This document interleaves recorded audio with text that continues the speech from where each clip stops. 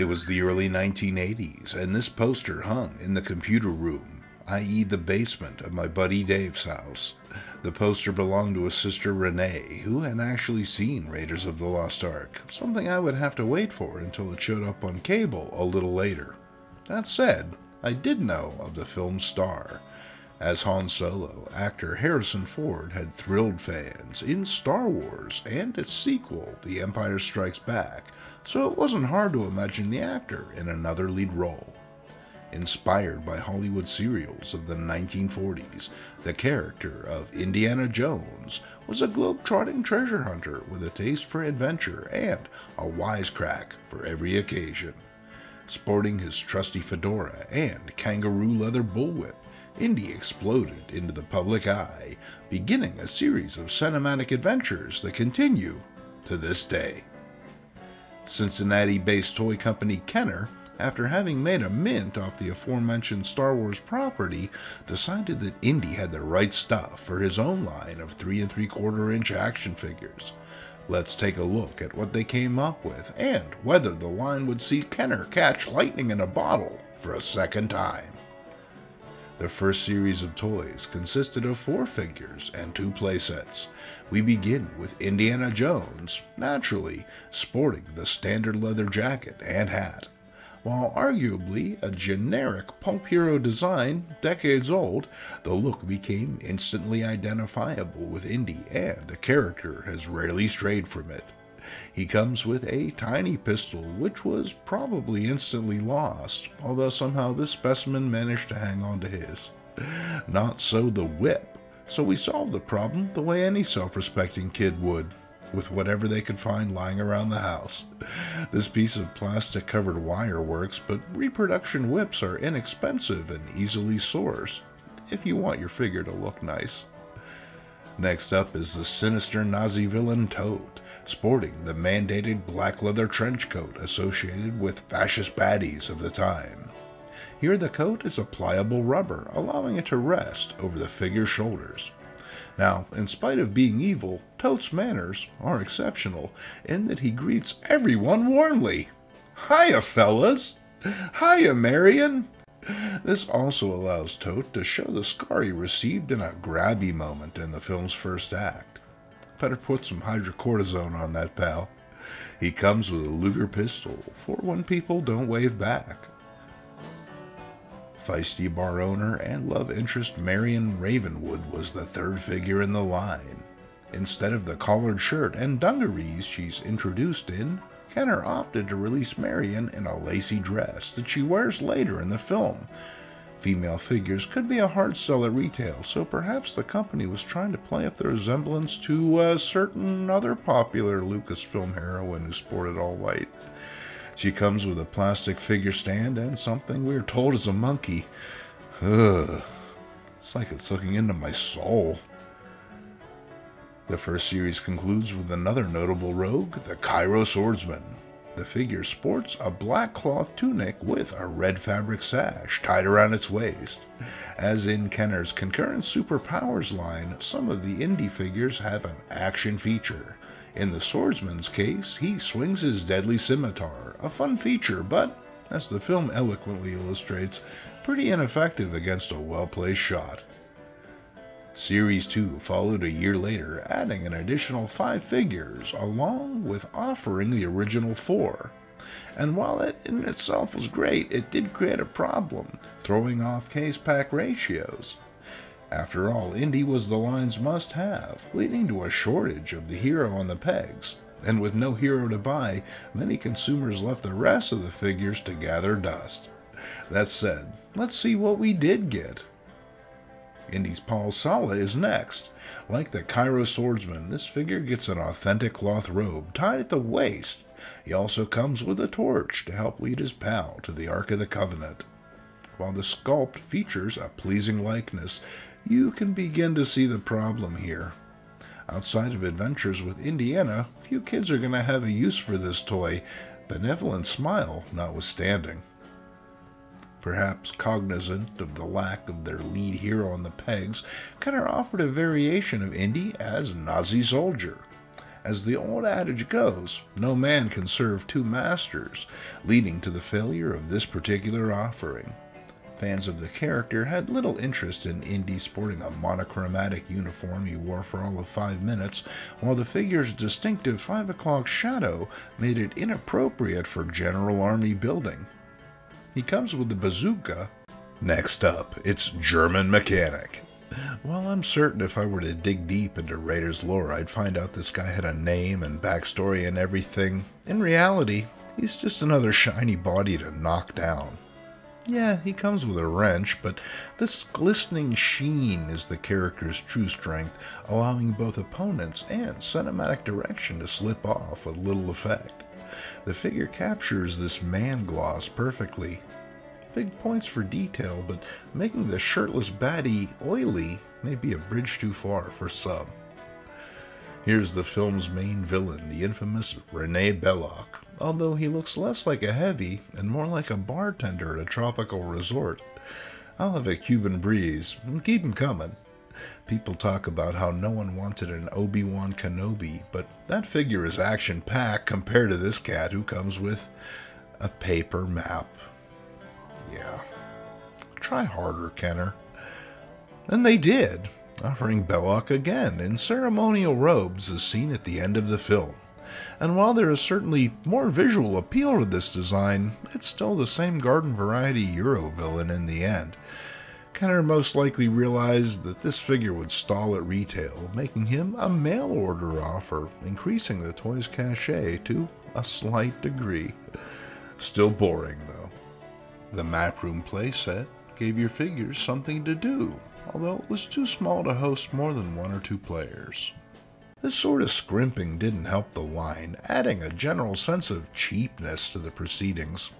Oh sure, all the bits were nice, but in the end, this was a small plastic tray with accessories that ideally would have been packaged with the figures in the first place. That said, Kenner did include one more item, a robed version of Indy to make the action scene accurate. This and the Staff of Ra are the best aspects of this playset, combining to make a compact but attractive display for one shelf. The Streets of Cairo gives you more stuff in the form of a wheelbarrow, some baskets, and a mess of plastic vegetables. Not only that, but the set also includes a repurposed Cairo swordsman, plus a Marion figure that you could either hide in one of the aforementioned baskets or slip into a nativity scene to see if anyone notices. No, and there's another monkey. Sneak that in there as well. Following on is the Desert Convoy truck, another fairly uninspiring item. It's not a bad toy per se, but in the end, it's really just something for Indy to be dragged behind. Outside of reenacting scenes from the film, offerings like this simply don't provide kids many thrills. Kenner would have done better to issue a tank or bomber if they wanted to go the historic vehicle route. Film accurate or not, they would have at least been fun. No, there was a horsey, too. We finish out with the Well of Souls, an actual playset and the highlight of the line. I wish I had more pictures to share with you, but, well, that wasn't in the lot, so we have to make do. It comes with a scalable wall, a mummy, and, of course, snakes. The arc is especially nice, done in that back metal paint Kenner used as his aesthetic ace in the hole, although the sculpting here makes that a bonus rather than an essential. Just don't go opening it. It's safe to say that the adventures of Indiana Jones' toy line didn't live up to anyone's expectations. Kenner aimed for a similar success to spiritual sister franchise Star Wars, while the consumer just wanted to keep the film's excitement alive. While falling short of these expectations, today the line is remembered fondly, not for what it might have been, but for what it was, a chance to have an Indy of your own for whatever adventures you find yourself having. Just watch out for snakes. Alright, every now and then something worthwhile appears in the mailbox, and today is that day. Yeet Presents is the official publication of Old Guys Who Like Old Comics, and issue 57 really brings the heat. The lead story, Solace 2, is a deep space yarn shot through with grim humor and otherworldly horror. Written by our own Dennis Miller and illustrated by a cavalcade of Yeat's finest, the story features compelling characters and some truly tasty artwork. Not only that, but there's a 4-pager by legendary comics creator Dandy Don Simpson, a coup for any comic, let alone a stout little indie. Publisher Mike Jones ensures that every installment of Yeat is like a box of chocolates. You never know what you're gonna get, so you won't want to miss a single issue. Sign up at the link below and tell him Mink sent you. As if I don't already get enough playing. Obviously, we love old comics here at the network, but there's something about vintage magazines that keeps us coming back for more. Let's dig into our recent findings and see what lurks within. We start with Spaceman number 2, from no less than the Acker Monster himself. Forrest J. Ackerman's famous Monsters of Filmland was selling like gangbusters, so why not replicate the formula for a space-based rag? From the letters page to the ads at the back, it's the same format as its sister publication, so if you like that, well, you should enjoy this. Before the World Wide Web, magazines like these were a prime source of information and inspiration for both casual fans and up-and-coming filmmakers. There were behind-the-scenes features, informative articles, and quizzes, but for many, the best part was getting a good view at monsters seen only in passing on the silver screen. One could take the time to appreciate the skill and artistry that went into the process, dwelling on intricately sculpted masks and spacecraft given the full-page treatment. Readers also got to see concept art and matte paintings, making these less magazines and more windows into a fantastic, albeit monochromatic universe of infinite potential. And all that for 35 cents. After that, it's Screen Thrills Illustrated, Volume 3, Issue Number 2, for those of you playing along at home. The magazine is less general than Spaceman, giving readers specific spotlights on cinematic characters like Zorro or the Lone Ranger. It's easy to forget how popular such properties were back in the day, with the characters not only appearing on the big screen, but radio, television, and the printed page to boot.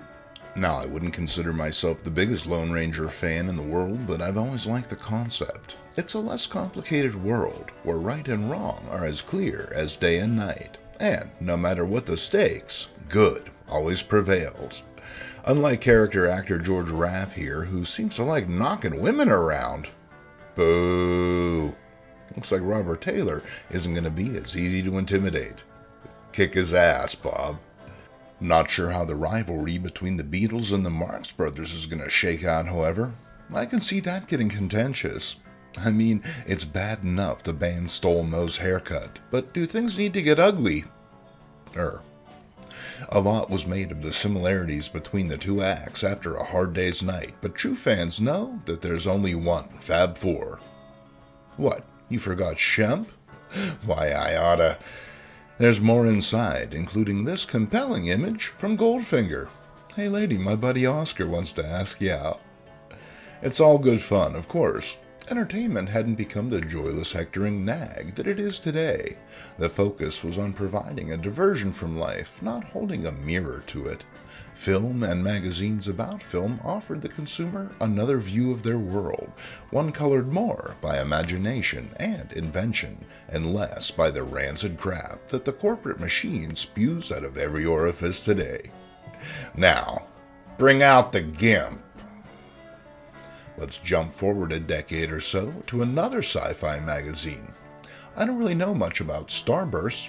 I just picked it up for this article about Monster, aka Monstroid, a low-budget stinker worth a Riff Tracks commentary. Then again, I'd listen to those guys read a phone book. Do they still make phone books? Hell, I'm sure we can find one. Marvel threw his hat into the black and white magazine ring with Monster Madness. Unlike the previous publications, this features no quizzes, articles, or even a crossword puzzle to pass the time. Instead, it's full-page photos with joke captions provided by no less than Stan Lee. Okay, more likely it's by a poorly paid ghostwriter, but still, that sort of thing. If you bought this without looking inside, you might feel a little ripped off, and justifiably so. Famous Monsters had better pictures, and these jokes are lame, even by Stan standards. This one is for Marvel Monster completionists only. I picked up this issue of True West simply because I like the cover. It's just nice as all. A holiday cowboy repast, what with a garnish and everything. Publications based on the Old West were once fairly popular, featuring articles with historical precedent, with thrilling titles like The Duke of Death Valley, or How Cherokee Bill Shot Me. Or how about this lady and her dog outwitting Pancho Villa? I bet it was a bone-based strategy, with possible belly work involved. Next, are you weak? Then learn meat cutting. Oh wait, those are two separate ads. Still, you might as well send for both, just to be safe. Then, use the rig of a champion, and never let any ornery hombre get the draw on you again. Hey, you can bet if Pike Landusky had had one, he'd be singing a different tune. Then, it's Challenge for Men, and I was surrounded by 800 nudes. Sadly, these were 1950s nudes, so they were about as exciting as suggestively draped potato sacks. But hey, don't go. There's still lots of cool stuff in here. Learn how boxing czars ruin a fighter. Discover the terror on the waterfront. Then meet Danish superstar Greta Thysson, a bombastic beauty who is really freaking me out with all the masks. That said, she seems to be having a good time, so why kill her buzz? These ads for hypnosis were always dodgy. Guys like this are the last ones we need to be giving uncanny powers to. Best to sublimate those urges with an order from the Bizarre Book Service. Ah, so this is what P.O. boxes were for. Then airlines want young men. Yeah, they do. Do you like gladiator movies, Johnny? If being a pilot doesn't work out for you, you can always get into airline engine repair. Oh, sure, you don't get a hat or a snappy uniform or respect, but you do get, I don't know, the coveralls bring out the green in your eyes?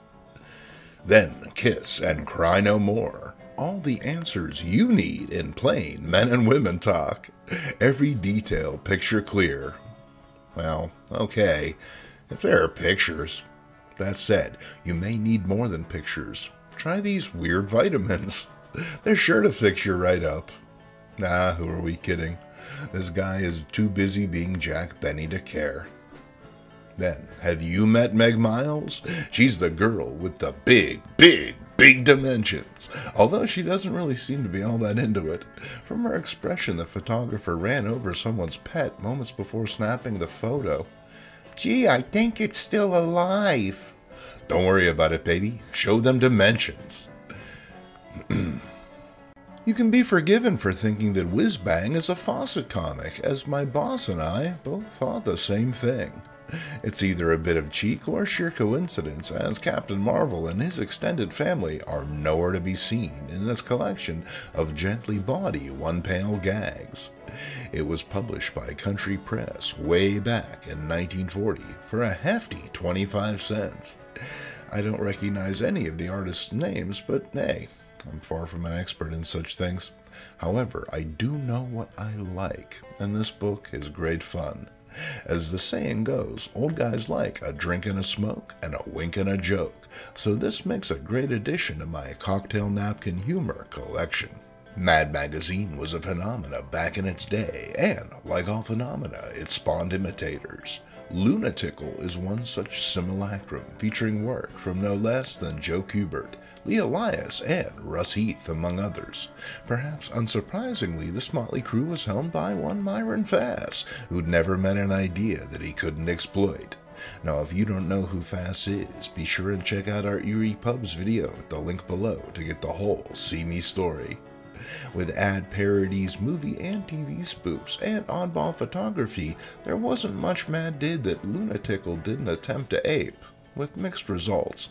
Obviously, jokes in a 60-year-old magazine are going to lose a little something freshness-wise, but it's not a stretch to say that this feels like a knockoff, in the way that store-brand soda seems similar to the real deal, only it has that weird aftertaste and goes flat almost immediately.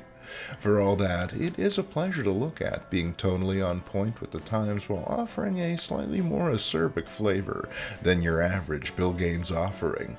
If you dig humor mags or just want something to set on the coffee table to alienate guests, then Lunatical may be the magazine for you. Thank you for joining us. Old Guys t-shirts are back. Come and take a look at the great new colors and designs. Remember, every purchase goes to help us keep the channel going. So, not only will you look fantastic, but you'll keep videos like this coming. I'm Jason Mink, and until the next time, cheers.